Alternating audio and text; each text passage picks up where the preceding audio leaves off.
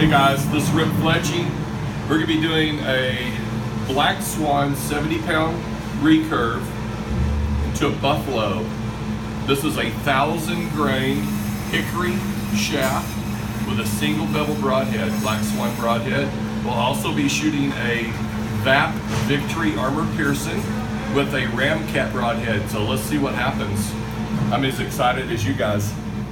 All right, can you see the animal from where you're at? Yep. All right. Let's see what we're going to take her right behind the shoulder blade. Woo! That'll answer some questions for the folks. That was a 1,000-grain hickory arrow. Here goes a Ramcat on a Victory armor piercing. We'll put it right beside that one. Oh my gracious, guys, that is unbelievable. So can you take a 2,000-pound animal with a recurve? You ain't getting that out. I would say yeah, because we just went through the animal and then some. Oh my gosh, let's go take a look at this. Really? Oh my gracious.